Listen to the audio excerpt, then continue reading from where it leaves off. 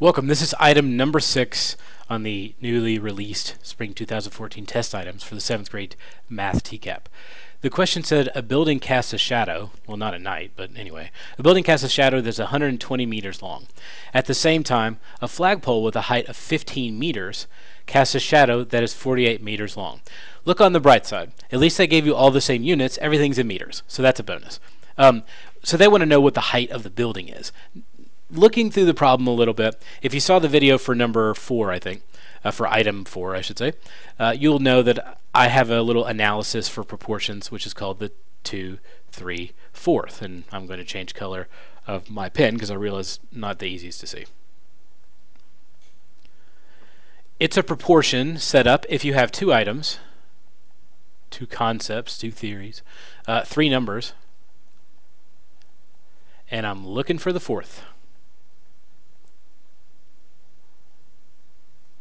number. So, in this case, do I have 2 items? Yep. Building, flagpole. Do I have 3 numbers? I do. That's why I thought it was proportion. Generally, my brain goes 3, 2, 4, and I'm looking for the 4th one. You'll notice that these are in similar relationships. So there's the building. So I need that. It's got this part. You know, the flagpole's here. So yeah, I'm looking for the 4th one. So proportion time. I'm going to set up a proportion for both the building and one for the flagpole. One of them will be the height and one of them will be the shadow length. So I'll do the one for the flagpole because I already have enough information to do it. I know the flagpole is 15 feet high, or meters high. And I make a note to myself that it's height. I do that because later it matters where I put the number. The other part of it is 48 shadow. 48 meters. I'll put an S there to remind me it's about the shadow.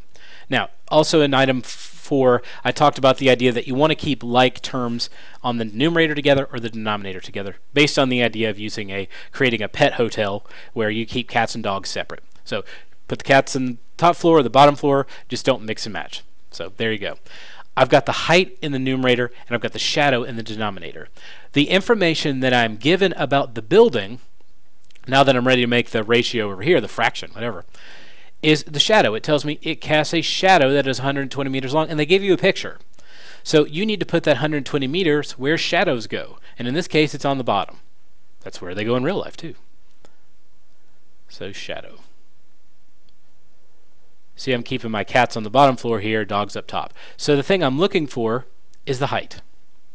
Now I'm ready to do cross products. So I'll just do 48 times x equals 15 times 120, which is 1800.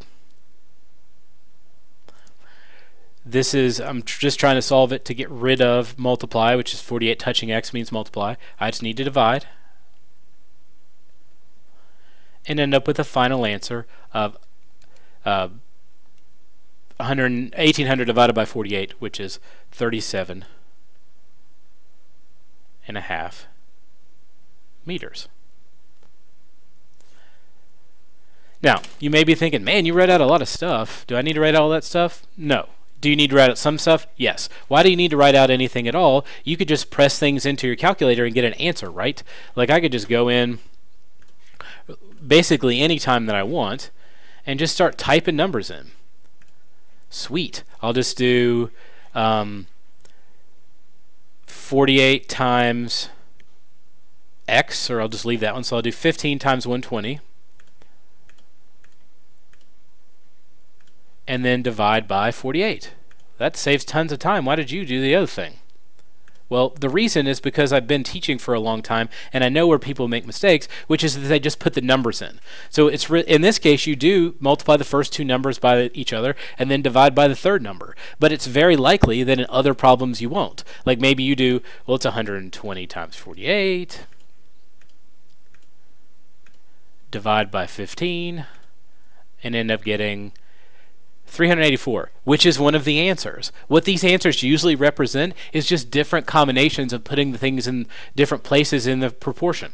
So do yourself the favor and at least minimum, sorry, scrolled up there, minimum write out this part.